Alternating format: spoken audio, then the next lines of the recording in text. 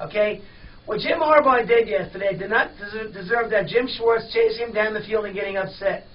Jim Schwartz was like a madman yesterday. You can't stop Jim Harbaugh. Now, I've read that the NFL should be involved in this and find these guys. That's buffoonery. Just let it go. It's not that big of a deal.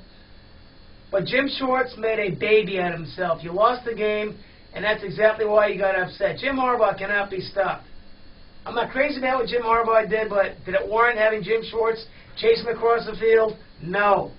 Jim Schwartz looks really bad here. Now, today at 5:17, in the now famous game show called Name That Fantasy One-Year Wonder, Lamar Smith, Dolphins 2000, when he had 16 touchdowns. Remember that? I will see you guys later on today at Gators Dockside in Dr. Phillips.